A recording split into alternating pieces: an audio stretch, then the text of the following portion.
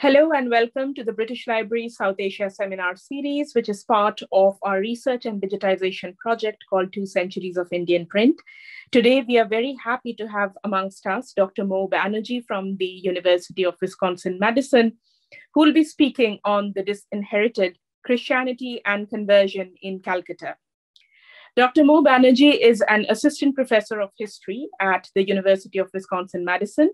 She holds an MA and PhD in history from Harvard University and is a historian of modern South Asia, specializing in the period from the 18th to 20th centuries.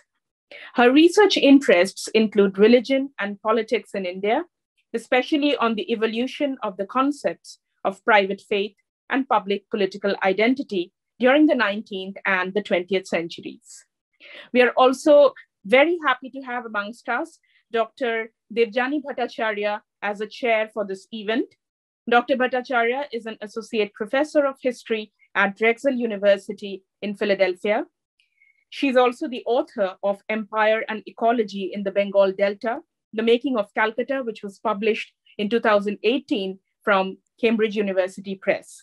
She's currently working on her second book manuscript, tentatively titled Monsoon Landscapes, Law and Climate Science in the Indian Ocean World, which explores how the East India Company's marine insurance cases shaped the 18th and 19th century climate science. About the structure of the event today, Mou will be presenting her talk for about 30 to 45 minutes, after which Dr. Bhattacharya and Mou will engage in a discussion following her talk, after which we will open this up for audience question and answers. If in the meantime you would like to put in your questions, please use the chat box to do so, and I will take them in order once the discussion is over. So without much further ado, I hand over to Mou to present her talk today on the Disinherited, Christianity and Conversion in Calcutta. Over to you, Mou. Hi, everyone. Thank you all for being here. Thank you, Dr. Basu, for your invitation to present my work at the British Library and for your very warm introduction. I conducted the majority of my research at the BL and it feels like coming back home. My sincere thanks to Professor Bhattacharya for agreeing to moderate this talk. And I know this will be a very generative conversation. And as I said, I'm very grateful to all of you, my audience, for being here with me. I'm just going to take 1 second to start the slideshow and then I'll get into my talk.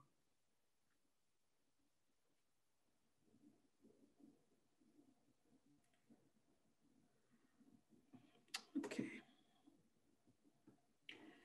I want to begin my talk today by taking into account the certain ways in which Christianity has essentially been thought of in Bengal, particularly, especially after the period of 1813. In this main slide that you have here, what you see is essentially a painting by the Bengali painter Jamini Roy, which is of the Last Supper. Jamini Roy belonged to a generation of Bengalis who had some sort of understanding of Christianity, especially because Calcutta itself was very, very deeply entangled in the evangelical mission in the 19th and early 20th century. In his own memoirs, Jamini Roy says that he had never, ever seen the Bible or read it, but he had heard enough stories and had gone to enough churches that the story of the Bible, the narrative of Christ, was something that was imprinted in his heart. And out of that, in the 1940s, emerges a series of paintings on the Bible, many of which find their way through the British and the American soldiers who were stationed in Calcutta for R&R into major museums, both in the UK and in the US. What does this tell us? Why do I begin with this? It's just to make sure that we know that there is a particular understanding of Christianity in Bengal, which pervades all spheres, the domestic sphere, the public sphere, the educational pedagogical sphere, and ultimately the final and most important part of it, the political sphere. And I want to begin my talk today talking about a particular Bengali aristocrat His name was Kaliprashan Nosingho, but he is far more well known to us today as the author of a particularly salacious, very easy, gossipy depiction of Calcutta in the early part of the 19th century. This is known as the Hutom Pachar Noksha, the cadastral map of the hooting owl, where he talked about the fads and many different kinds of, crazes about particular kinds of fashion among the elite and among the non-elite citizens, the subaltern citizens of Calcutta, one of which was the conversion fad. And he writes in his Hutom Pachar Noksha, which is first published in 1862, about one such event which happened in 1851, so almost at a 10-year remove, if you will.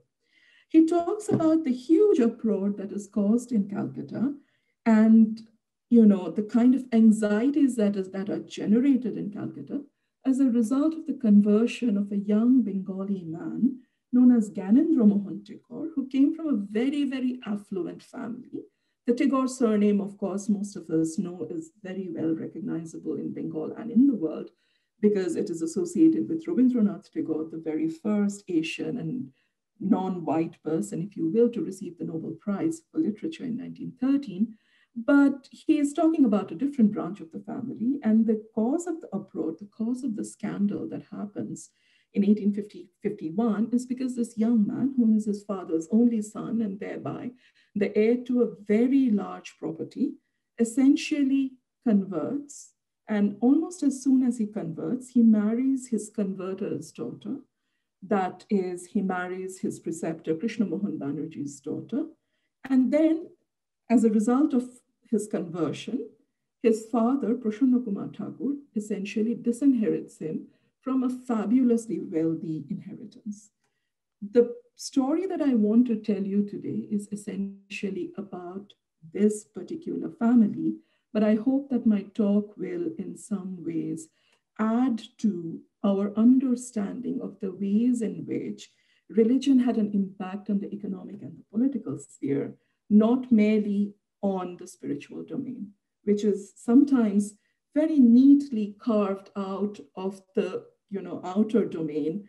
There has been historiography, the South Asian historiography of the past 40 years or so, almost secularizes the public domain and essentially keeps religion at the center of the inner domain. That is not the case when we look at cases of conversion. And that essentially tells us that religion had an overarching impact upon the ways in which Bengalis in Calcutta and in all over India, as a matter of fact, put religion at the center of their political and their personal identities. Personally carried out rituals of faith often had outsized political fallouts. So what does Hutom Pachar say about this conversion fad? He says that in 1851, the arbiters of Bengali caste system of Hinduism were all up in arms because a young man called Gyanendramohan Tagore had converted. How was he lured into conversion? Exactly the language that Hutom uses. So he was essentially tricked into it. It is not an inward, deeply felt belief. He was lured into it by the promise of the hand of Krishnamohan Banerjee's daughter, very well known as one of Calcutta's beauties. And what was the result of this? His father immediately disinherited him. And then Hutom, the hooting owl, goes on to talk about how such things have been happening all over India and equates the case of Gyanendramohan directly with the case of Dalip Singh Ji, who was converted to Christianity when he was 14 years old and then set to Britain to become Queen Victoria's godson. This is the same Dalip Singh who was the inheritor of the Sikh Empire and essentially, is a person who hands over the Kohinoor diamond to the Queen, which is why it's a part of the crown jewels to this day. So Hutom, even at a 10-year remove, essentially is making particular kinds of arguments about Christianity and conversion in India, which today still hold particular kinds of political poignancy. One, of course, is the kind of harm that is done to a collective like a Hindu community, to the social matrix, to the moral and social capital gathered by Hindu aristocrats and the Hindu elite and intelligentsia, which is damaged immediately when a member of those tightly knit communities like Gyanendramohan step out of the fold. The second point that Hutom makes, Kaliprashan makes, essentially, is that it's never a sincere conversion. The language that Kaliprashan makes, Hutom or the Hooting makes, is he was lured by the promise of certain kinds of very tangible material benefits, in this case, marriage to Krishnamohan Banerjee's daughter. And essentially, that foregrounds a particular kind of argument about Christianity in Bengal and in India, which is that Christian conversions are not sincere. They are not deeply inwardly felt. They are not a moral conviction. They are essentially always as a result of some sort of tangible material benefit, and that is the reason that they are attempted. Okay, so you can, this is exactly what he says. You can read it here. I'm not, take a minute here to just read what he says. Again, if you read this, Kaliprashan is making an argument about the fact that even though material benefits are promised by missionaries, conversion essentially means that because people have to go out of the fold, because they no longer have the social and moral capital that they could inherit, because they suffered economic losses as well, they are left in a far more poor condition, spiritually as well as materially, as a result of conversion practices. Is this the only person who talks about conversion in material terms, talks about the insincerity of the idea of conversion? No. If we look at another major Indian figure, Rabindranath Tagore, who I just spoke about, and who was the first Nobel Prize winner, he is writing in 1912, and he writes an essay called Atmaporichaya, which essentially means on the self and identity.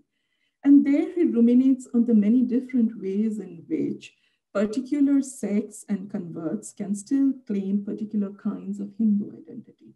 It is important to remember here that Rabindranath Tagore belonged to the Thakur Badi, the Jorashako Thakur Badi. The entire family is Brahmo, the monotheistic reformist religious sect that was founded by Raja Ram Mohan Roy, nurtured by Tagore's own father, Devendranath Thakur, and essentially, a particular understanding of Hindu religion, which separated them from orthodox practices of rituals and traditions. What Rabindranath Tagore is doing here in the Tattvabodhini Potrika in 1912 is he's trying to claim that there is a particular kind of cultural identity which adheres to religiosity. And even if a person were to convert, that cultural identity does not ever go away. How does he then talk about conversion? And he directly mentions his, Gyanendramohan Tagore, who was his second cousin, by the way. Just as the Jorashako Tagore family was Brahmo, the Pathuriaghata Tagore family, the other branch of the family, were very, very orthodox Hindus. And what does Rabindranath say about this cousin twice removed? He talks in tones of deep pity, but at the same time, the kind of conclusions that he comes to about Christianity and Christian conversion very neatly line up with Hutom Pacha, who came almost half a century before him. And there he talks about Christianity is something that is like cloth, that is like a dress or a shirt that you would wear and then discard. But Hinduism was deeply ingrained in something within the soul. Again, Rabindranath himself, a very, very thoughtful and in many ways a very Catholic and liberal thinker about religion, essentially pins Christianity or conversion through Christianity, especially evangelical Protestant Christianity in Bengal, as something that is as easily worn and as easily discarded as clothing. It is not something that is organic. It is not something that adheres to or has any sort of nuance for a person's soul, but essentially people undertake it, again, as something that is as easily discarded as it is born. Why does he do this? Why is there this particular kind of understanding of Christianity as something that is not deeply inwardly felt? For this, I think we need to talk a little bit about the context behind Gyanendramohan's conversion and the ways in which the events of his life tell us something about the times and the political controversies of British East India Company in the early part of the 19th century. And this is Tagore talking about Atthaporichai, again, Hindus in a communitarian sense, but Christian by their religion. He is not only talking about Gyanendramohan, he is talking about Gyanendramohan's father-in-law, Krishnamohan Banerjee, who had converted him. And he is essentially saying, if you become a Christian, there is no way to find your place in society. The only way you can claim that is through a cultural affinity and a deeply inwardly felt connection to Hinduism, rooted in the religion of one's forefathers, which is not possible with Christian conversion. That translation is inadmissible in the understanding of Atthaporichai, or identity, as Rabindranath Tagore frames it. So as I said, we should talk a little bit about, the context of Gyanendramohan's own life, the political situation in the East India Company's government in the early part of the 19th century. And I want to do that again with something that is very tangible and material. On the screen before you, you see an emerald ring with intaglio work, essentially meaning the soft stone is carved with particular details. If you look at the border, you will find the name Prosonnocoomar Tagore engraved there. This is a signet ring, one that essentially bore the authority of the person wearing it and was used as a seal. And this was auctioned by Bonhams, the auction house in London, in 2015 for about 28,750 British pounds. It had come from the estate of Colin Tennant, Baron Glenconner, who makes an appearance in the TV series The Crown as one of the eccentric bohemian friends of the royal family. Essentially, this comes from his estate, but the name that it bears is the name of Gyanendramohan's father. I called up Bonhams, asking them about the provenance, and they're usually very, very tight-lipped about it. But they said that at some point in the early 20th century, this ring had come into the possession of Baron Glenconner. So how does a ring of an Indian elite landlord aristocrat come from India to Britain, pass into the hands of a British aristocrat, and then is auctioned off as a Mughal curiosity, as Bonhams calls it, in the early part of the 21st century? What is the way in which this ring makes its journey across the ocean? My first and foremost thought was that it must have come through the son, Gyanendramohan, who we know had spent a very large part of his life in England at London. But when I started digging into the archives, I came across a Bengali gemological treatise which said that this ring, the signet ring, had been in the possession of Gyanendramohan's cousin, Jatindramohan Tagore, who had inherited it from his uncle, Prosonnocoomar, Gyanendramohan's father, who also inherited all the property that Prosonnocoomar did not pass on to his son. So in some way, symbolically, the signet ring, the idea, the symbol of authority, passed not from Prosonnocoomar to his son, but passed from Prosonnocoomar to his nephew, Jatindramohan Tagore. At some point, the descendants of Jatindramohan Tagore sold this to someone in England, and thereby it reached its inevitable conclusion at the Bonhams auction. How do we trust that this is actually the case? The person who writes this gemological treatise is another nephew of Prosonnocoomar Tagore, another cousin of Gyanendramohan Tagore, the younger brother of Jatindramohan, who inherited the ring, a man called Shorindramohan Tagore, who is much more well known as a musicological expert.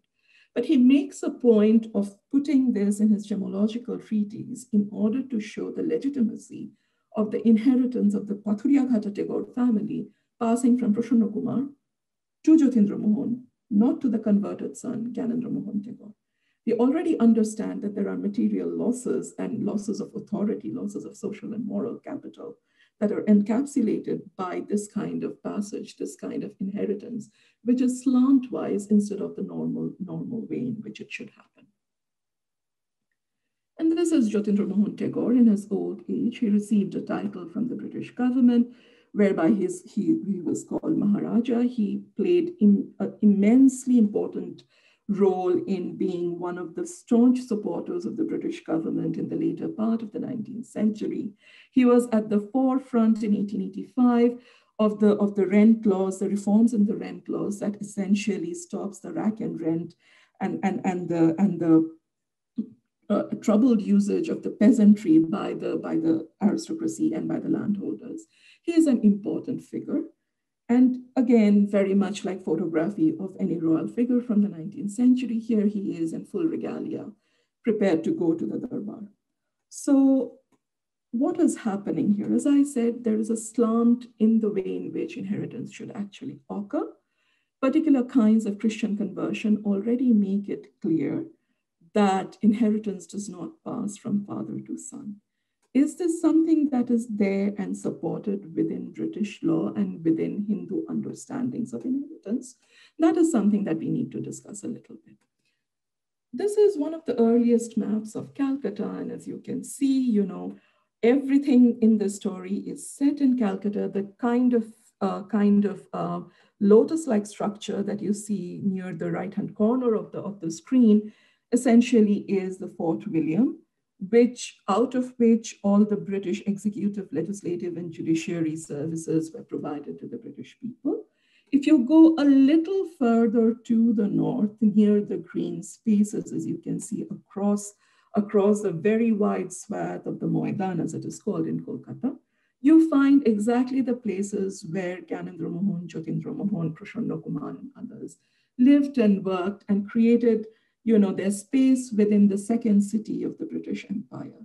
What else was happening in those spaces? Printing presses, political pamphleteers, book-selling stores, missionary and government-run schools and colleges were all flourishing and jostling for space and importance. It is in this, northern corner, straight up from the Fort William, which creates this particular kind of linear connection spatially between these two spaces, that the story unfolds. And I mentioned printing presses in schools, especially because in many ways, when young Indian men understand that they have to learn English in order to succeed in the new British government after 1835 and Macaulay's Minute, they have to go to schools.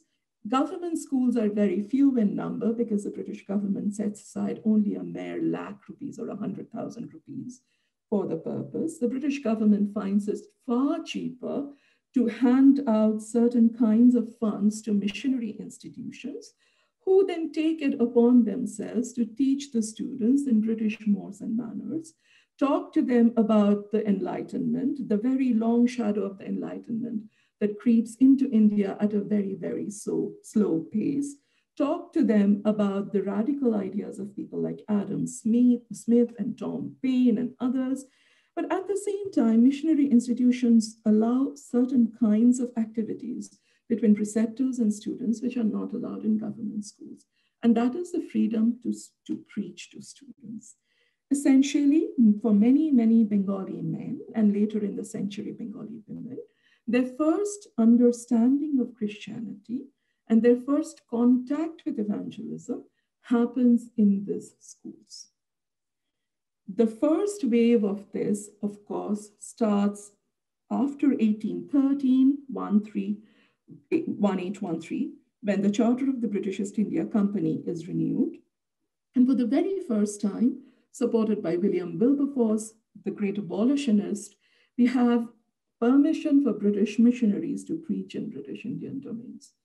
By 1830, what this has meant is an influx of a number of very, very well-educated missionaries coming to India with the objective of converting all of India within a short space of time. Where do they find their objects of conversion or the subjects of their conversion? They find them in the schools and colleges and institutions in these metropolitan cities, most important of which is Calcutta, which is the capital of the British government, and essentially after London, the largest city of the British Empire, okay? And one of these men who come into Calcutta, one of those missionaries who comes to Calcutta in 1830, is a man called Alexander Duff, who is a Scottish missionary and who essentially is the figurehead of the Scottish schism, meaning he's a part of the new reformative Scottish Church. He sets up a number of institutions in Calcutta, including the General Assembly's institution, which later on goes on to become the Scottish Church College, still functioning as one of the most important liberal humanities educational institutions in the country of India. So Alexander Duff, Scottish missionary, makes this journey to Calcutta. On the way, according to his own biography, he is shipwrecked twice. And in a miraculous way, his life is saved. And the only thing that he can save from all of his luggage is his Bible. He steps in Calcutta in 1830, immediately gives a number of interviews, as you would, to announce your presence. And immediately, gives a number of interviews to say, I'm going to convert all of Calcutta within a year. Though this amazing ambition is never fulfilled, he nevertheless manages to convert a handful of about 100 people, usually high caste Hindu Bengali men, who go on to form the backbone in many ways of Bengali convert Christian society. He also converts a number of people, Indians, who go on to have important missionary careers of their own. One of them is Krishnamohan Banerjee, who later on goes on to convert Gyanendramohan Tagore, and whose daughter Gyanendramohan Tagore marries. Why else is Alexander Duff so very important in trying to understand the context of Gyanendramohan's own conversion 20 years after Duff's arrival in India? From the very beginning, Duff understands that if loss of ancestral property, if loss of inheritance cannot be stopped when Indians convert, it means it is a disincentive to Indians to actually convert. So from the period of the 1830s to the period of the 1850s, Alexander Duff, other than having an immense, outsized impact on the Indian educational system, also essentially continually makes this important, interventions in the change of inheritance laws in Calcutta. His influence is not taken in a very, in a good way by anyone in Bengal, especially of the elite and intelligentsia, the Bengali aristocratic families, and a number of people, either write pamphlets threatening him. A number of aristocrats threaten to send assassins after him, Lathials, or people holding clubs after him. And Ishwar Chandragupta, one of the earliest vernacular editors of a Bengali newspaper, prints this scurrilous poem, which with its hints of, prohibited sexuality, prohibited enchantments of the missionaryism, as it used to be called, in his newspaper. And he essentially talks about the way in which Hinduism itself is in complete disrepair. And everyone is taking a dip in Duff's tub of love, essentially meaning that, in some ways, the younger generation of Bengal's most important families were at complete and total risk from activities by people like Duff. This should also tell us something about the outsized anxiety that conversion efforts in Calcutta and in Bengal and widely in India, foment. Numbers, as I said, over a 20-year period are only about 100. But the anxiety that happens is completely out of proportion. In India, there is not a conversion crisis, but a conversion panic. And as I said, this is the total number of people that, all the educational institutions run by evangelical missionary missionaries essentially do. Government schools, 27, London Missionary School, 14, Baptist Missionary Society, 5, Church Missionary Society, which is a society under which Gyanendramohan converted, 17, Free Church Institution, Alexander Duff, 29, educated in the Free Church Institution but baptized elsewhere, 8, Church of Scotland, 27. So a total of 107 people over a 20-year period, but the anxiety that is fomented in Bengali society is completely outsized. And as I said, Duff from the very beginning understands that there is a great need to stop loss of inheritance for these Bengali men once they make a decision to convert. Essentially, the loss of inheritance would mean that most people would not want to convert. And this has a lot to do with the way in which British law is evolving in India as well. Until the middle of the 1930s, it is the Dai Bhag, which is a Hindu codex, which is taken as the basis on which property can be partitioned. And according to it, from generation to generation, it is the father of the family, the head of the family, who has the right to alienate property as he wished, essentially paving the path for certain recalcitrant children who would not agree to certain kinds of, certain kinds of rites and rituals of particular families, to be made that jur, essentially discarded out of the family. This was a provision that was being used by Hindu fathers when they were disinheriting their sons. What happens with this kind of pamphleteering by Alexander Duff and others? This comes out in 1831 from the Baptist Mission Press, but is written by Alexander Duff, essentially, who's from the Free Church Institution. So all missionary, institutions in India, in Bengal, are very, very deeply invested in this. Essentially, this leads to the passage of what is known as the Lex Loci, or Law of the Land Act, which passes as Act 21 in 1950, exactly a year before Gyanendramohan himself converts, which takes away the right of alienation of property from the Hindu father. What it does instead is make a provision which says that the Hindu father essentially cannot alienate ancestral properties, meaning something which has been in the family through generations, cannot alienate because the child comes into that inheritance at the moment of his birth.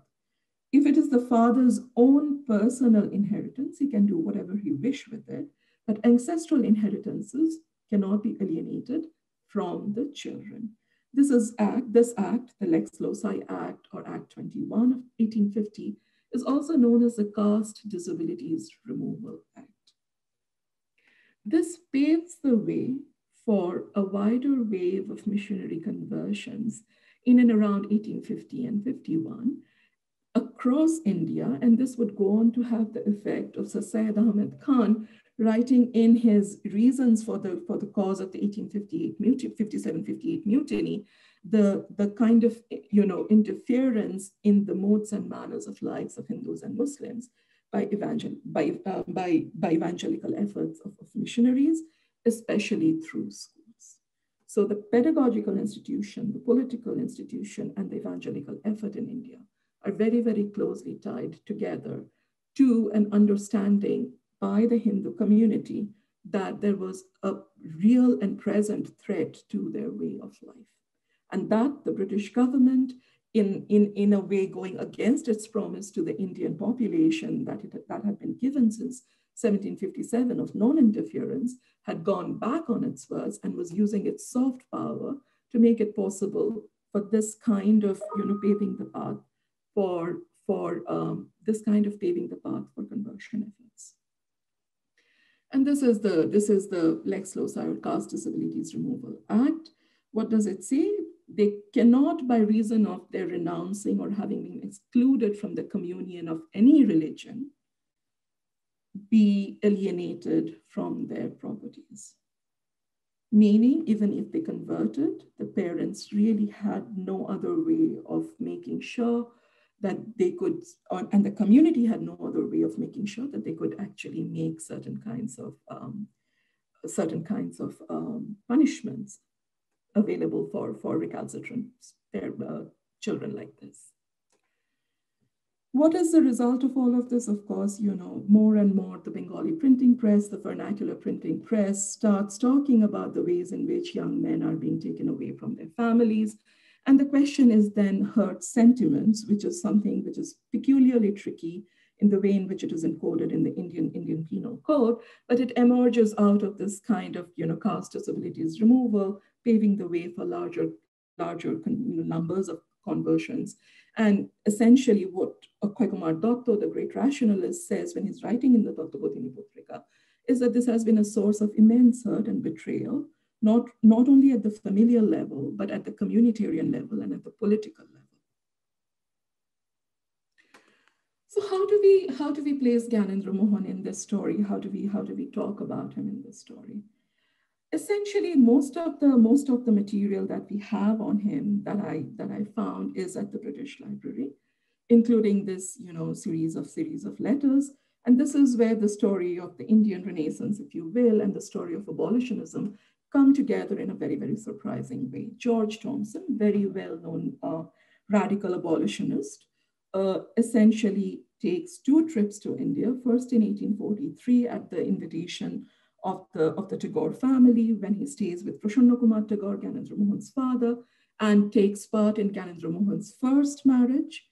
And then again in 1856, when he comes back for another visit and finds that everything has changed in the intervening period of 13, 14 years, starts writing this immensely long letters to his daughter, Amelia Cheston, back in England.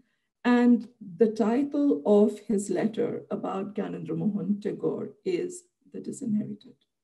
Most of the information that we have about the inner domains of the Tagore family in Pathuriaghata, suffering the loss of the son and heir, is through this letter and through a series of pamphlets that talk about the 2 major protagonists, Gyanendramohan and his first wife, Balashundari Tagore. Balashundari and Gyanendramohan's life, as it is told by George Thompson, is one of bibliophilia. It's a particular kind of Bildungsroman, if you will, a growing up story of a husband and wife, where they essentially undertake a particular kind of translation project, that of the soul, that of the spirit, through voracious reading. Gyanendramohan is very well educated because he's the son and heir of the Pathuriaghata family, but Prosonnocoomar assigns a British governess for his young daughter-in-law, through whom she learns to read English. And the first book that she reads with her husband essentially is The Pilgrim's Progress. Then she reads the Methodist call for renewed evangelism, which becomes very, very important in the later part of the 18th century and the early part of the 19th century. She goes on consistently reading a number of pamphlets about the goodness of Christianity versus the superstitious darkness of Hinduism. And from the letter, it seems very, very clear that this little girl who enters the Tagore family at age 9 and dies at the age of 16 is very significantly important to Gyanendramohan's own steps towards conversion. How does this happen? We find for the very first time Bengali women being given their own voice, and I cannot stress this enough. The first autobiography of a Bengali woman, Rashundari Devi's Amar Kotha, My Words, comes out in 1876.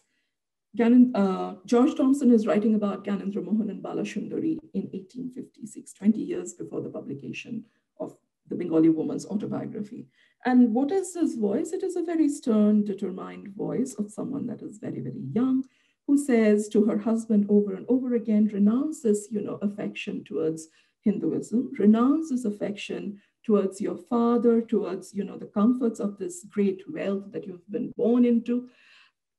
Choose to be a Christian because that is the only way in which you can have salvation. She contracts consumption because, of course, the activities of this young couple are not hidden from the wider family, which in 1851 is counted at 200 members. And Balashundari is over and over again told by her mother-in-law that she should renounce her heathenish ways and take into account the long-established Hindu traditions and rituals that are at her home. As a result of this, George Thompson says she contracts that very Victorian romantic disease of consumption. And essentially, that is why she wants to, that is why, she has this rapid consumption, tuberculosis. Just before dying, she wants to be baptized. Of course, it's not possible. Prosonnocoomar Tagore does not allow anyone to enter into this inner sanctum, but she tells her husband, I die a Christian.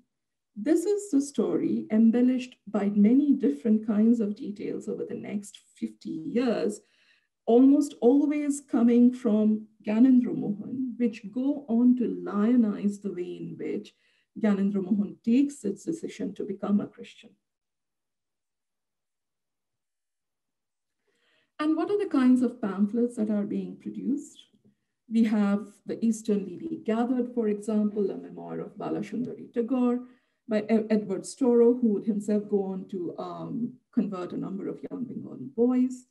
We have a number of other pamphlets where, again, Balashundari is seen as the catalyst for Gyanendramohan's heroic renunciation of his patrimony. That is not actually the case as George Thompson tells us. Gyanendramohan is told by his preceptor, Krishnamohan Banerjee, to wait until the passage of the Caste Disabilities Removal Act, or the Lex Loci Act of 1850-51. Unfortunately, Balashundari dies right before this law is passed. As soon as this law is passed, Krishnamohan Banerjee, who was one of Gyanendramohan's preceptors at Bishop's College, essentially takes it upon himself to help this young man convert. There are a number of local newspapers like the Evangelical Record, the missionary mouthpiece of the Serampur Baptist, the Friend of India, all of which say that Prosonnocoomar Tagore keeps on trying to tell his son, do whatever you wish to do in public, in private, don't convert publicly. Tells him that he's going to settle £2,000 onto him for every month as an allowance, and essentially tries his level best to stop his son from taking that very, very public step. It does not work because, in a way, there is this now legal safeguard which tells Prosonnocoomar Tagore, and which tells Gyanendramohan as well, that there is nothing that his father can actually do in order to disinherit him. He takes that step, and his father essentially starts first the traditional methods of disinheritance, which is an erasure of Gyanendramohan from the family's records and documents, from the genealogical books. So even today, if you take up something from the Tagore family of Pathuriaghata or from the Duranshako family, you will find him either not mentioned, as if he was never present, as if he had never been born, or one single statement, he converted to Christianity. That is the entirety of his presence within these genealogical records. This was something that is very, very common across families, which is why it's so very hard to retrieve this kind of convert voices from the archive as well. The second step that Prosonnocoomar takes, other than erasing his son out of the genealogical records, is to create an entail on his estate, something that had never ever been done before. He makes the argument that the properties need to pass on to his nephew, Jatindramohan Tagore, because Jatindramohan would be able to take part in the traditional rites and rituals, including the last rites of his uncle, which would make him a legitimate inheritor of the properties and creates the conditions of the entail according to British law. This had never ever been done before in India. What is the result of this? We have the Great Tagore Will Case, which goes on from 1867, immediately after Prosonnocumar's death, to 1882. It goes up to the Privy Council, at which point, the decision that is made is Jatindramohan would have a life interest in the properties. Once Jatindramohan passed away, the properties would revert back to Gyanendramohan Tagore. Something else happens that makes any kind of rapprochement between son and father completely impossible. And this is what I began my talk with. This very poorly preserved photograph, as you can see, the woman in a black gown sitting down, is Krishnamohan Banerjee's daughter, Kamala, who Gyanendramohan married. And, you know, essentially it is this marriage and children from this marriage that hurt Prosonnocoomar and the prestige of the Pathuriaghata family in a particular way, which makes any kind of rapprochement completely impossible. What happens to this young Christian convert family? There are a number of graves in and around Bishop's College, which essentially is now the Shivpur Engineering College in Calcutta. The graveyard is run over with snakes and tall grass. No one is there to take care of it. Kamala Tagore is mentioned only once or twice. Her grave is in the Park Street Cemetery. I have not been able to find it. Many people say that it was completely destroyed. Gyanendramohan himself died in the early 1890s, so he did not outlive his cousin. His only daughter, Shotendrabala, surviving daughter, passed on the properties to the cousin, Jatindramohan Tagore, because he outlived his Gyanendramohan's entire family. And so it ultimately comes down to a question of inheritance. It comes down to a story of two wills. This is the record of Prosonnocoomar Kumar's will in the Wills and Probate Papers, where he says, there's just one sentence regarding this beloved son, where he says, I have made provisions for him, and he will receive nothing whatsoever under this my will. This is a man who makes provisions for the Tagore Law Lectures, among other things, you know, donating more than 300,000 rupees to the Calcutta University, and those lectures are continuing to this date. It just erases his son, both out of the genealogy and out of any inheritance that he might have had. Prosonnocoomar does this, but in 1882, when the Privy Council decides that, you know, there can be a reversion of the estates back to Gyanendramohan, Gyanendramohan starts writing over and over again that he is the heir in reversion to Prosonnocoomar. So on one hand, there is this desire to erase. On the other hand, there is this very strong clinging on to a particular kind of identity.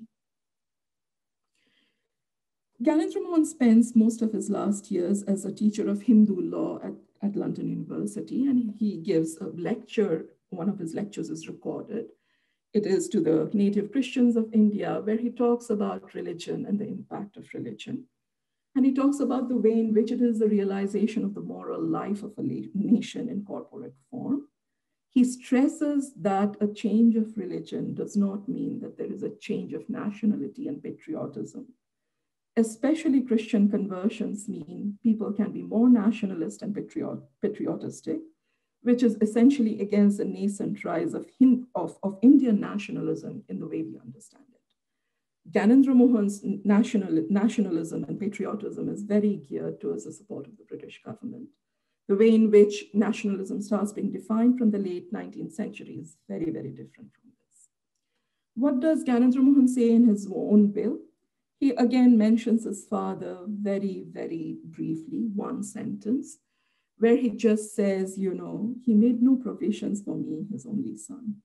And the way in which this is written, the rest of the language of this will is very, very, you know, dry legalese. But that one sentence there should give you a sense of the kind of abandonment that the son felt and the kind of disjunct from his own community that he felt as a result of this disinheritance. Shotendrabala, as I said, the only surviving daughter of G.M. Tagore, essentially, you know, has this poignant letter written in 1905, where she is importunating the British Crown to you know, show her support so that she does not have to sign over her father's properties to his cousin, Jatindramohan. It does not happen. She, you know, signs it over for a pittance and dies soon after of breast cancer. The entire family is essentially wiped out within the course of 40 years or so. Again, in this letter, you can find that very strong desire to claim a kind of Brahmin identity, claim a particular kind of Indian identity, which was erased as a result of the conversion. So what can this tell us about conversion, you know, about conversion in India and about Christianity in India? On one hand, over and over again, Indian interlocutors, Indian intelligentsia, characterize Christianity and conversion as insincere, as a result of material gains. the entire community creates a particular kind of hardened monolithic identity as a result of their profound anxieties and profoundly hostile reaction to Christian conversions. On the other hand, Christian converts keep on trying to make this plea that they do not exhibit mutilated selves, that they are as much Indian, as much tied to their communities of birth, that there are possibilities of multiple kinds of ideas of identity that might exist. Why do I show you this picture of this burnt church? This is from the early 2010s. Essentially, the ransacking of the church of James Skinner in Delhi. What this shows is, this kind of insincere, the idea of insincere motives, the idea of material benefits accruing to Christianity, is a narrative that has been flagrantly used by the current religious dispensation, political dispensation, Hindu right-wing dispensation in India, which creates these conditions where it says no one can be a true Christian. They are only rice Christians. And as a result, they can be reconverted, ghar wapasi, if you will. The other result, of course, is to think of Indian Christians who have almost as long a history in India as that of Christianity itself, as outsiders and enemies. And this is the result of that, vandalizing, taking away parts of their identity, never ever thinking of them as belonging to the mainstream of the Indian nation. I will stop my talk here. Thank you very much.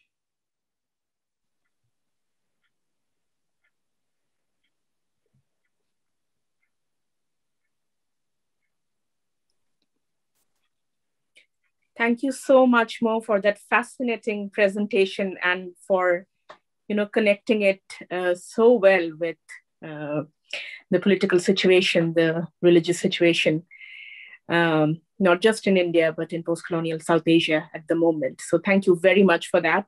And your talk was so pertinent to our project itself, 2 Centuries of Indian Print, precisely because we have already digitized and made available online so many Christian tracts in translation in English, and this is all readily available for users to download and consult online. So I won't take up any more time, and I would like to invite Debjani Bhattacharya to have a discussion with Mo. And in the meanwhile, if the audience wants to put in their questions, please use the chat box for that, and we'll take them after the discussion. Over to you, Debjani. Thank you, Priyanka, for that introduction and also for gathering us together and allowing me the chance to comment and engage with Dr. Mou Banerjee's really extraordinarily rich and generative work. I was actually lucky to read the whole paper, which I enjoyed thoroughly, and I'm really, really excited for her upcoming book. So with that, I want to commend you on this wonderful paper and for presenting this historical narrative of elite conversion in Calcutta that in some ways I thought is beautifully pulsating with the temper of the movement. And I think it came out very nicely when you laid out that slide of Calcutta, mapping the spatiality of the debate and the sense of loss, inheritance, and that story. So I really loved it. And as someone who, like Mo, was trained, and I'm calling you Mo, I hope that's okay, in both literature and history, I also appreciated what you did in this paper. It is in some ways a methodological masterpiece in navigating between, I thought, in the written paper, the 3 registers of the literary, the epistolary, and the historical. In some ways, my students often ask me how to use literature to do historical work. And I always say that literature can be the nose that allows you to sniff out the events that take on somewhat epochal or historical ramifications within the everyday folds of the moment you're investigating. And in some ways, Mo, I think your paper sort of is the best example to elucidate what I keep telling my students. So I really love it. So what Mo does for us is historicize conversion, hurt, loss, and in this loss of community, of wealth, of material and social worlds in not just colonial India, but it allows us a glimpse into understanding what is happening in the post-colonial moment. And by really going through this this really deep and contextual reading of the Tagore Will, you are really opening up an entire histories of like kind of erasure, kind of forgetting that puts this last slide in some ways, like puts this last slide into relief of what exactly is going on in this in these stories from that begin, you look at in the early 19th century and continue. I will not summarize this rich work, but I will ask you to think with me about a few points and that came to my head. And I'm sorry, I will begin with property because, and I know like this is, people say Devjani, if you put Devjani into conversation, property is what she begins with. But anyway, it's really made me think of the relation between conversion and wealth. And I liked what you did was you begin by saying like, the fact that Hutum and everybody talks about reads conversion or misreads conversion as kind of as a cynical move, as an insincere move, as a move all located within the material world.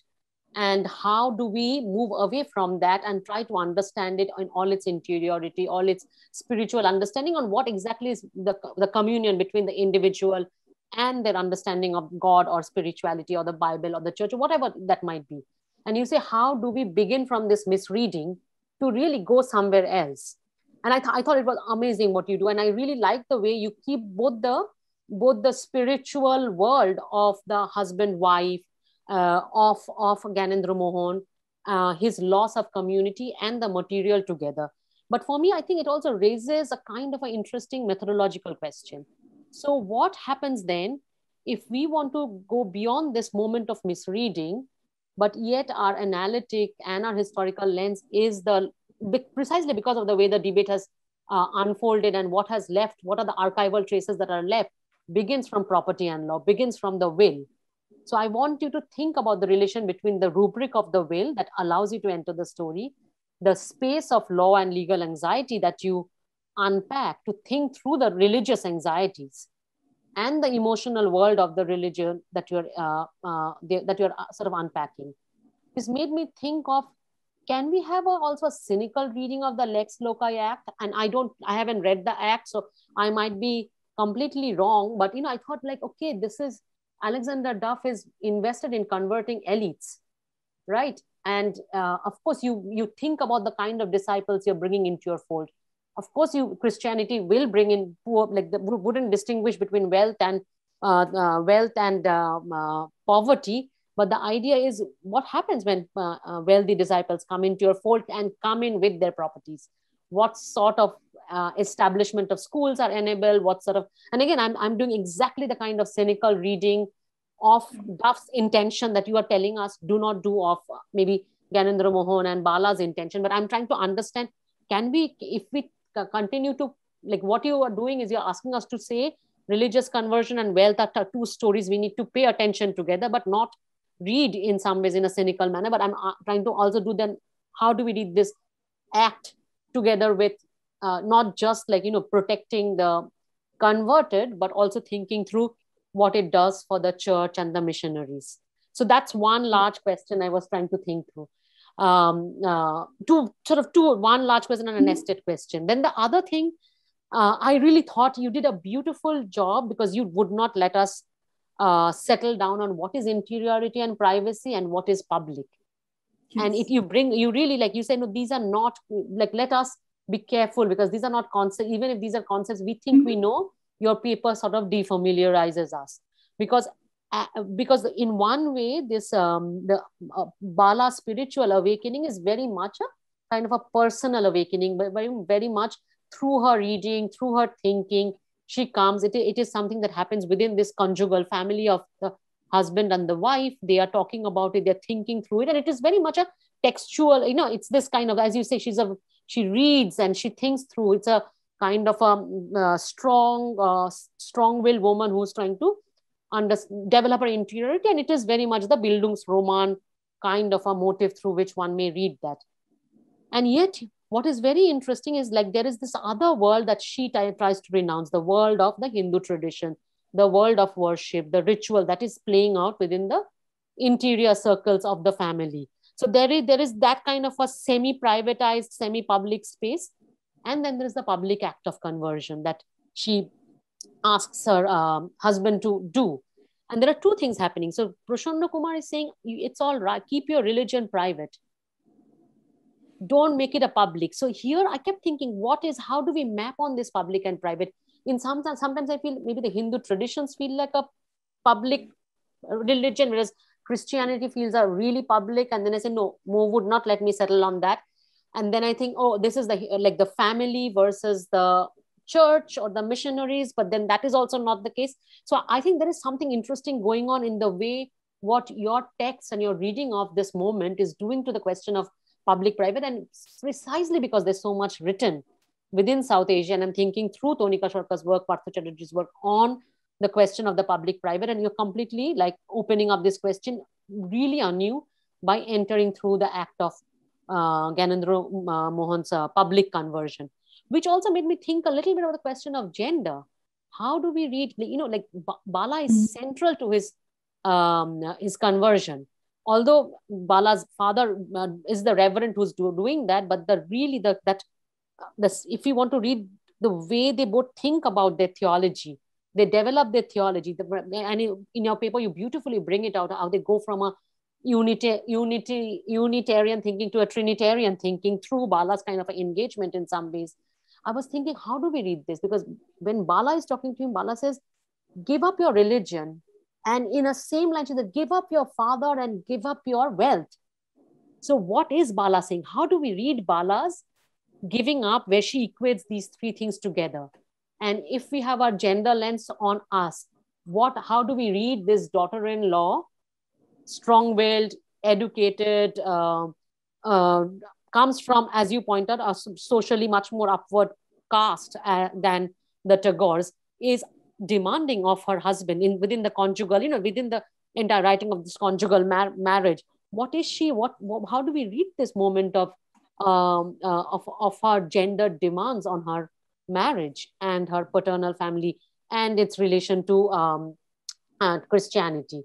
So there is, and then the last thing, and I want to end because I see there are already 10 questions here. The last thing I was thinking about, the Brahmin Christian that Gyanendramohan invokes, the Hindu Christian that Tagore invokes in Atmaporichaya. Are they the same thing? And what's exactly happening? Because Gyanendramohan side wants to keep the Brahmin identity intact.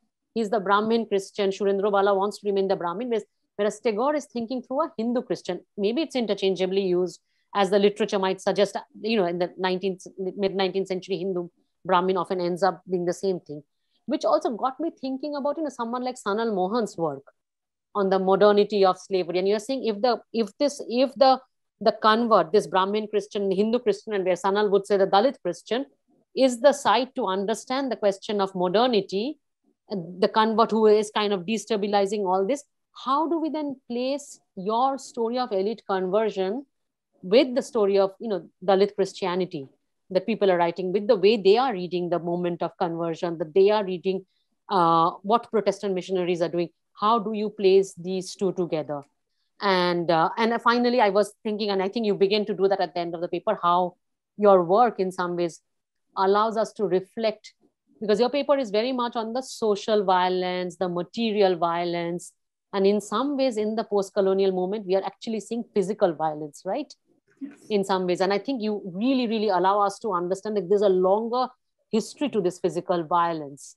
And physical violence is a culmination of the kind of long history of social, economic, political violence that has been taking place for a long time. So I really thought this was really, really amazing, very, very rich, very generative, and I'll end over here. Thank you so much, Mo, for this wonderful presentation. Thank you, Professor Bhattacharya. Thank you, Debjani, for this absolutely wonderful series of questions. I will, because we have so many questions in the chat as well, I just very want to quickly talk about few of the points that you raised, which are also very, very important. One is, of course, the question of the interiority and the exteriority of the self.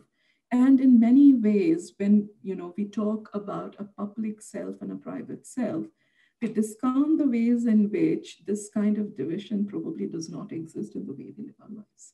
This is theoretically very generative, perhaps, or was generative in the last 30 years or so. But once we start thinking about it in realistic terms, no human being lives one particular kind of life completely separated from their public identity. What is happening in the case of Christian conversion is that kind of division now needs to be reinforced both by the Hindu community and by the Christian Evangelical Project, because that translation has to be public for it to count, which is why Bala's understanding of herself, Bala's creation of this gendered identity for herself in terms of making her own decisions, strikes me strikes me as something that is completely revolutionary. Because in some way, she's not only transgressing that interiority, that understanding of the interiorization and the public performance of a particular kind of piety, she's essentially attaching that to particular kinds of cultural, traditional, familial understanding of the role of a woman within the Hindu traditional family. And she's stepping out of it and asking her husband to step out of it as well. This is not the Indian woman on whose body a particular kind of history can be written. She is not the mute subject of the history, nationalist history making. Most conversion narratives, when they talk about the women, kind of privilege this sort of self-making, which is then generative for that public performance of the self. And in some way, erasing that kind of division between the private and the public. This is very, very important. I have seen at least 3 papers who talk about Balashundari without any kind of, attention towards the fact that she comes from this particular kind of background. She is not merely a figure in this evangelical, pamphlets as this generative, ideal Zenana convert woman, that there is a historical background to her coming from an Orthodox, but very highly influential aristocratic family like the Pathuriaghata family, which grounds in particular ways the ways in which she thinks of herself and her relationship to faith, which I think is something that needs to be taken seriously, not only in the ways in which we talk about Indian women of gender history, but also in the way we think about conversion. The women are not there to be props. That is something that I want to say. The second question, of course, is this connection between property, between conversion, the space of legal and other anxieties which connect, and I really like the way you say that, can we do a cynical reading of this? Yes. I mean, the entire project is beset with cynicism in particular ways, which I think has done immense harm to the understanding of the space of minorities within India itself.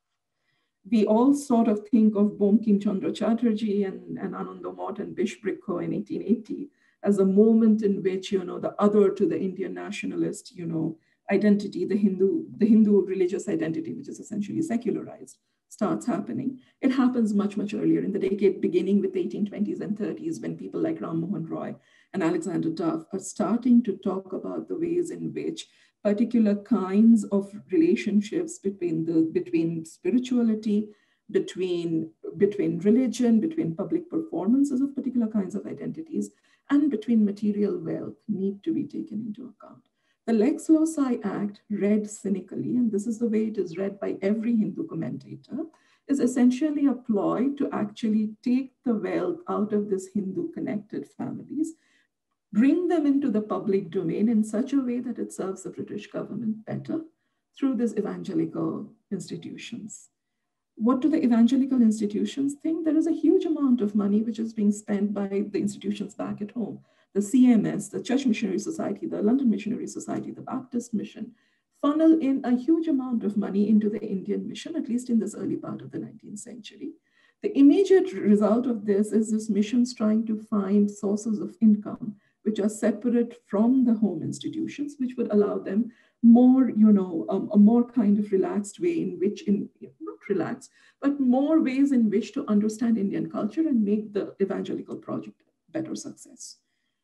One of the ways to do that, of course, is to ensure that anyone who comes into the fold, into Christianity, comes with their properties intact, which means that they are not hesitant about conversion, thereby leading to an increase in the numbers of conversions. But it also means materially there is some benefit, and that the home institutions or the missions no longer have to think about the financial question. The moral part of this question, of course, is because over and over again, missionary institutions are targeted and told that you give out money and you give out material benefits, and that is why people convert. Once the Lex Loci Act is passed, they think if people come in with their properties, they are no longer dependent upon these missions. That puts an end to that kind of negative, cynical reading of the evangelical project. The fact that someone like, Prosonnocoomar Tagore is so easily able to subvert it is also a way in which, we understand that the legal arena becomes another arena of contestation about identities, and the ways in which this, Hindu community is trying to essentially harden the boundaries between itself and those who are, members of that same community, who are therefore greater betrayers and traitors than anyone who could come from outside. So there is that aspect. And the way in which, Dalit Christian with a hyphen, Brahmin Christian with a hyphen. So many of these people that I have studied over the course of the 19th and early 20th century seem to find their identity connected to that hyphen. It is that particular hyphenated multiple identity which people do not seem to be able to hold on to, especially after 1872 and the census, which essentially means that you have to declare only one particular identity and not another. So we have, Gyanendramohan Tagore calling himself a Brahmin Christian, thereby giving himself not only a Hindu identity, but the most elevated Hindu identity that he could, trying to say that he still had that kind of, spiritual ability to care for the traditions and rituals of his own family, while at the same time being a Christian. That is related to the clause of, fitness in order to inherit, which Prosonnocoomar adds to the will, to the entail that he creates. The second, anybody else who is writing thereafter, for example, Bhavani Charan Bandyopadhyay, who we know as Brahmabandhu Upadhyay later on, any of the other bigger names within this, including Bhavani Charan's uncle, to whom Mahatma Gandhi goes to learn about Christianity, continuously define themselves as belonging to both their communities of birth and to their Christian identity. They do not in any way disentangle those identities. However, both British law and Indian nationalism essentially make sure that that hyphenated identity does not hold any meaning, and they have to choose either one or the other. I think in some ways what Dalit Christianity has managed to do, and that has come with liberation theology, that has come with a particular understanding of the political nature of this kind of conversions, is go beyond that loss of the hyphen and create a particular ground, which essentially is not so much for the destabilization of Hindu communities, but for creating a particular kind of identity, politically more upwardly mobile and thereby able to gather more resources, which in the 19th and early 20th century, these converted Christians never managed to do. But we can have other, more discussions about your absolutely fantastic questions later on. Thank you so much. Thank you, Mou. I think there are loads of questions waiting for you, and they have started coming in when the discussions were on. And the first question, I'm going to take them in order. The first question is by Brian McDonough. Where does the Roman Catholic Church fit into the dynamics you so ably present? The Roman Christian, the Catholic Church in India has a much longer history than that of evangelism, Protestant evangelism. As we all know, the Catholic project in India starts with the coming of Vasco da Gama, the coming of the Pathuriaghata. It is also more accepting and forgiving of particular kinds of syncretic accommodations, which essentially means if certain communities convert, and this is very, very common in the early history of the church in the 16th and 17th century, for example, where it's not one elite individual, but entire communities who convert to Catholicism. And in many cases, this is essentially because there are very, very charismatic Catholic preachers, monks, Jesuits who are coming in. I think I saw a question about St. Xavier's College in Calcutta as well. I'll come to that in a bit. But at the same time, it is also very, very interesting to understand that in the 16th and 17th century, there is a tripartite kind of political struggle which is going on in southern and southwestern India, which is where Catholicism flourishes, between the Mughal government, the Portuguese coming in with their own imperial ambitions, and last but not least, the kind of piracy which is going on in terms of trade in the Indian Ocean arena, and many of these communities which essentially convert with their entire social matrix intact are trying to figure out who to go to in order to find more political maneuvering room. So in some senses, this sort of conversion is very, very different from the Protestant evangelical process that is happening in Calcutta, the capital of the British, imperial government in the 18th and the 19th century. The syncretic practices essentially make it far easier for an accommodation of Catholicism than any kind of this kind. Protestantism has never been welcoming of syncretic practices. And that is where I think in some ways the friction starts, which is why political identity becomes much more of an important question than I think it happens with widespread communitarian conversion practices in the case of the Roman Catholic project. But does that mean violence against minorities there has stopped? No. Most of the attacks starting with the 1980s, mass riots, most of them have happened in southern India and in Orissa and other places, to this very long-lived communities of faith. And that is something, to, I think, the Hindu right wing, it really does not matter if you are a Protestant or a Roman Catholic or, you're Nazarene or Syrian Christian. The very idea that you are a Christian is enough to, brand an entire community as an outsider or as a traitor. And that is also something, that simplification in black and white that we need to keep in mind. Thank you, Mou. The next question is from Philomena Harrison. Can either of you comment on the legacy of the past, including colonialism and empire, on Christians in India today? Ooh, very wide question. Two things that I should mention, of course, as I kept on saying in the first part of my lecture, the numbers of converts in India never, at least in British India, never ever go beyond more than 1.5%. That holds stable between 1850 and 1920. That holds stable now.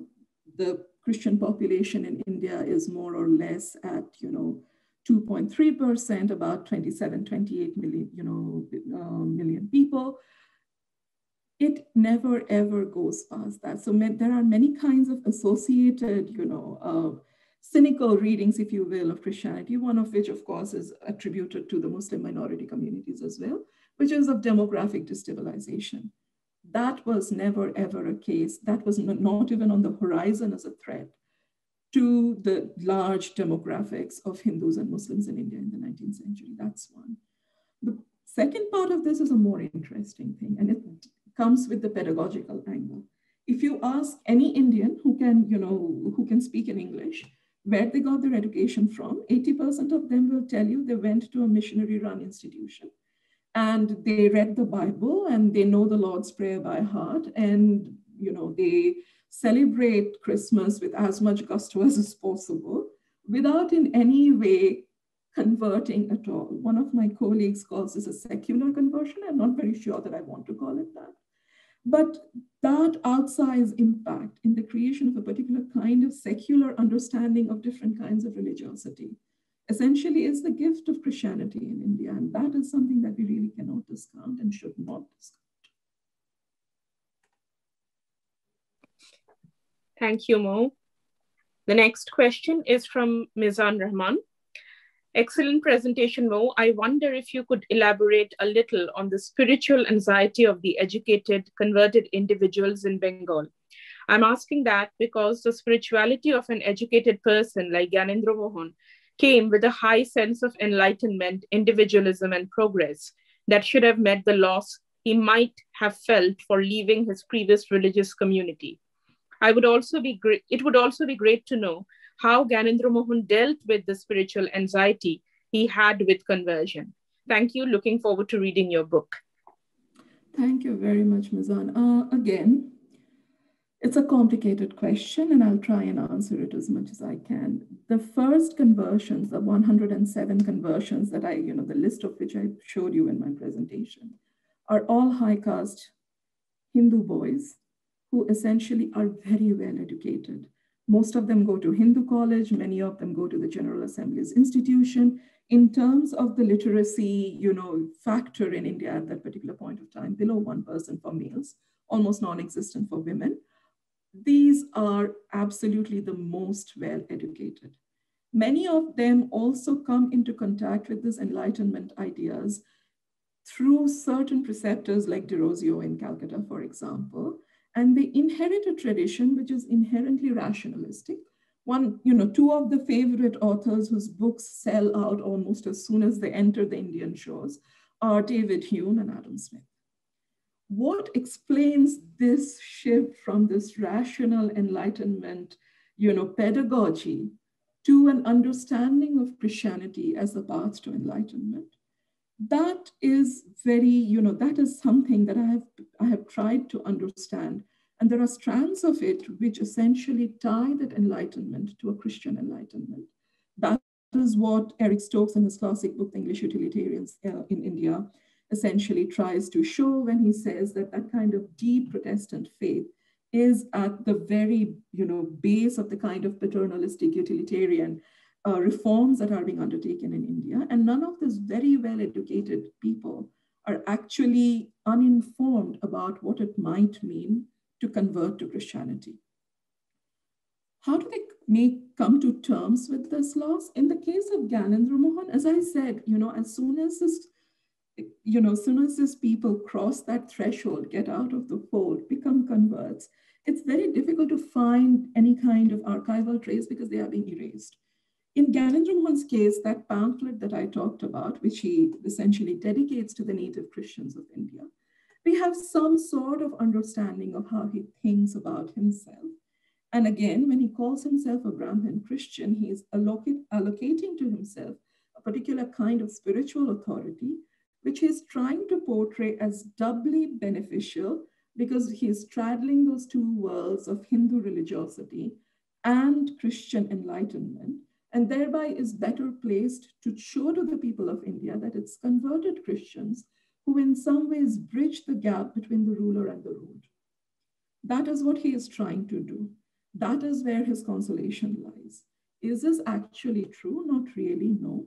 Because again, as we find that, among other people, Gyanendramohan's classmate, Michael Madhusudhan Datta, another very, very well-known Indian converted Christian, one of the best poets to come out of India in the 19th century, lives a life of absolute penury and dies in poverty because, again, none of these promises which these educated Christians think are going to be fulfilled once they cross that Rubicon. None of the ideas of racial equality, which they think will immediately come to them once they become Christians, are actually happening. They essentially have no space, either within that community that they left or that the community that they aspirationally want to belong to. So what you find in Michael Madhusudhan Datta is the Meghnad Vod Kabbo, where essentially, the villain figure is the one that is lionized, Ravana is lionized. Whereas, in people like Gyanendramohan, for all his efforts, that is the one copy of that pamphlet that I have ever found anywhere in any part of the world. And if the British Library did not exist, Gyanendramohan's story probably could not have been told.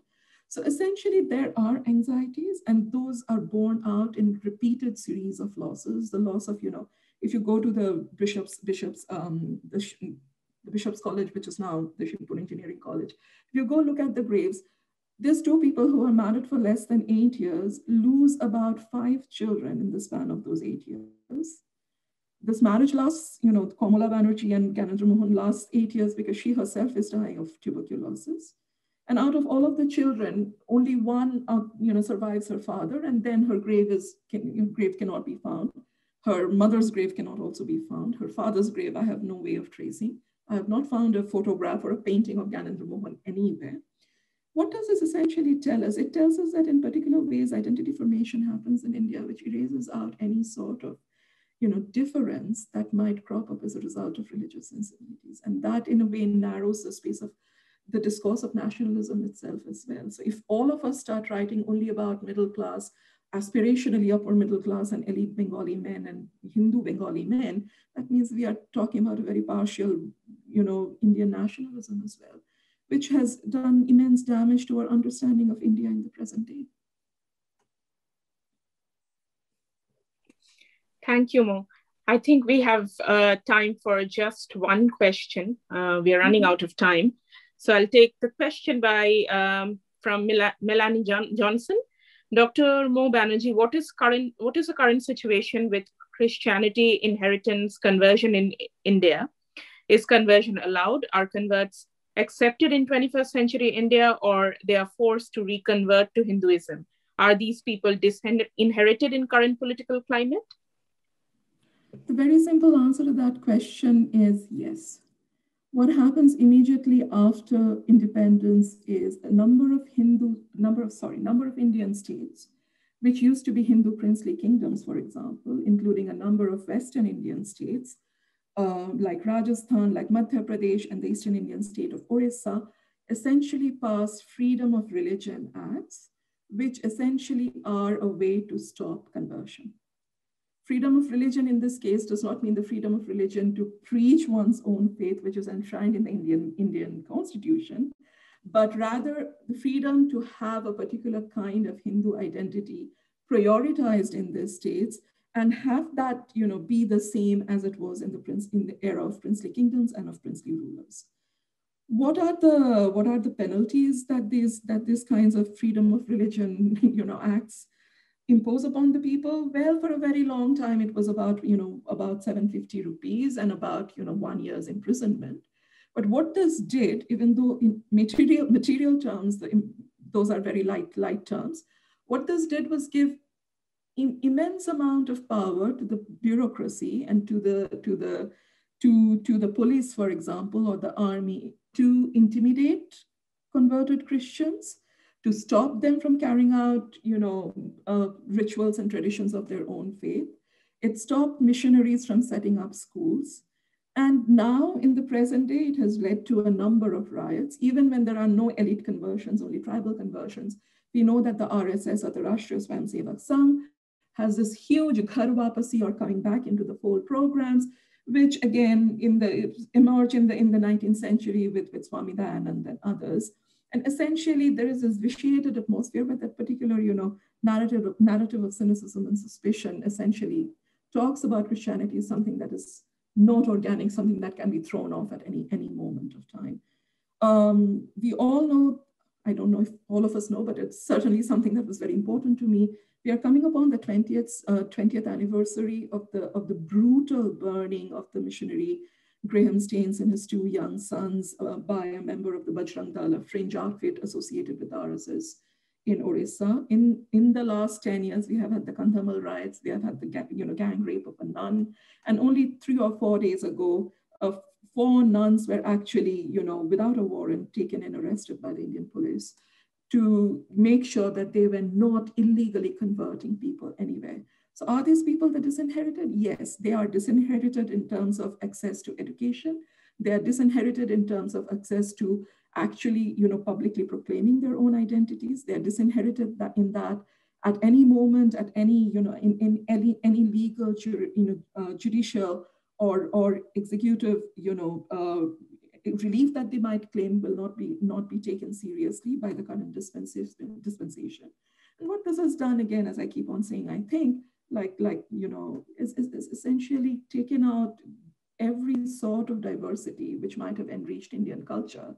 And we are beginning to see a kind of homogenization which is not Indian in any sense or form.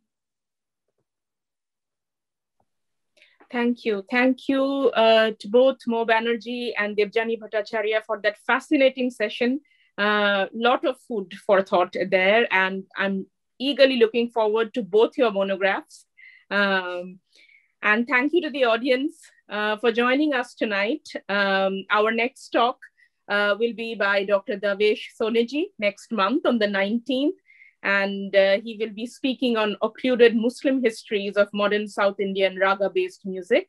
The session will be chaired by Dr. Anna Schulz from University of Chicago. So please join us, and thank you. Have a good evening, and stay well and stay safe. Thank you all. Thank you so much. This was such an excellent presentation. Thank you.